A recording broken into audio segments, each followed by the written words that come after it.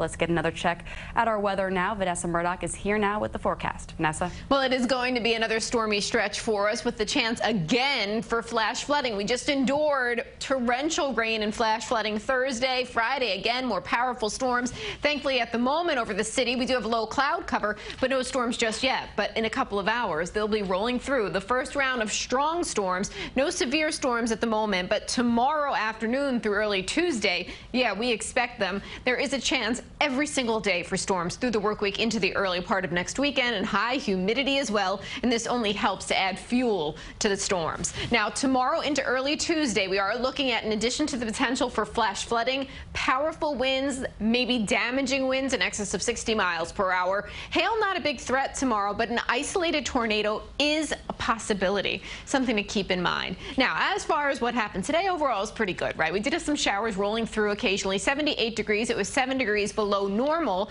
And now as we look forward in the forecast, it's going to be 84 tomorrow, feeling closer to 90. And then as we make our way to midweek and beyond, temperatures soar into the upper 80s and low 90s. All the while, humidity levels will be oppressive through the entirety of your work week. It is not going to feel comfortable out there. And again, that humidity only enhances the instability in our atmosphere. Showers and storms rolling into the western section of Jersey right now, as well as Sullivan, Ulster counties. You're going to see this line making its way east at about 30 miles per hour. It'll be over the city closer to, let's say, 1:30, 2 a.m.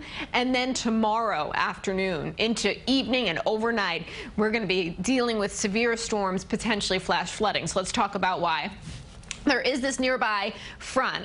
It is going to basically move back and forth overhead. In addition, we are saturated. Those low clouds you saw in that live picture, because there's so much moisture in the atmosphere. So it is extreme, folks. In addition, the jet stream is cranking right over top of us. And what that helps to do is lift the air up and out and essentially make those storms even stronger by allowing for stronger pull up. And the faster the storm or the air rises, the heavier the downpours become, the stronger the storm. So it is just a perfect setup for us to get slammed by storms tomorrow. 1 to 3 inches of rainfall, some isolated areas up to 5 inches possible. So this is why the National Weather Service says, hey, flash flood watch goes into effect at 2 tomorrow afternoon.